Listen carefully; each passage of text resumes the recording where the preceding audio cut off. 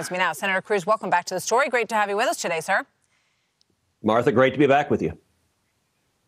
So what's your response to Tommy Tuberville, the senator, and others, including Mitt Romney, who say that they see this as him carrying out the policy of the Biden administration, and they don't think that this is an impeachment offense?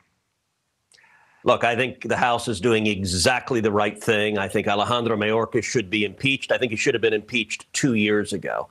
You got to understand, it's not that Mayorkas is bad at his job. It's that he is openly defying federal law. He is not trying to secure the border. He is instead trying to accelerate illegal immigration. He is trying to process illegal immigrants faster.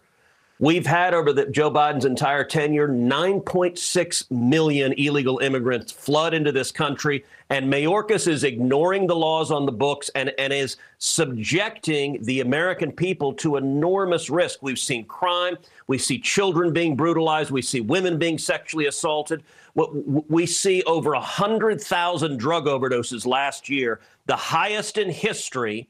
70% of that is Chinese fentanyl flooding across the southern border. And those body bags are very much the fault of Alejandro Mayorkas and Joe Biden and Kamala Harris. And so I salute the House for doing the right thing. It needs to be done. This needs to stop. So here's what Mayorkas said in his own behalf on Monday at the border. Watch this. We need Congress to provide the supplemental funding that President Biden requested months ago.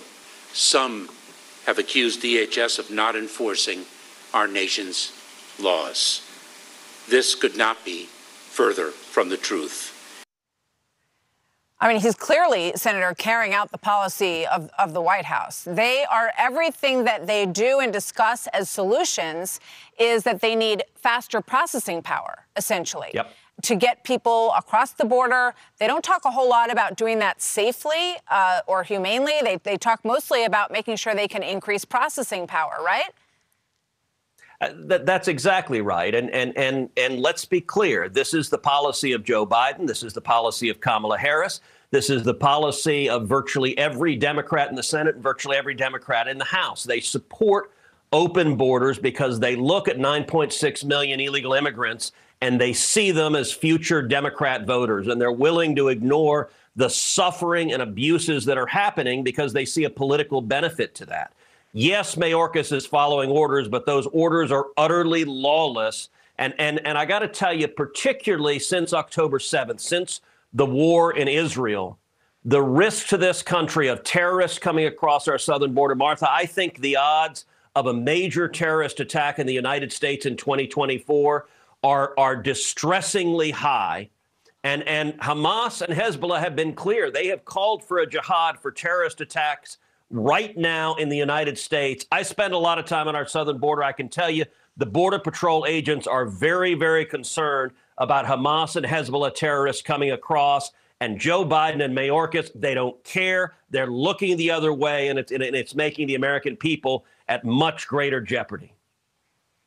Well, you know what? We certainly hope that doesn't happen. But if it does, it's going to reflect on some very difficult, some very bad choices in terms of letting people across the border. And it's clearly playing with fire when it comes to who has been allowed in here that we know are on the terrorist watch list. So that's a very troublesome reality. Senator, thank you. Very good to see you today.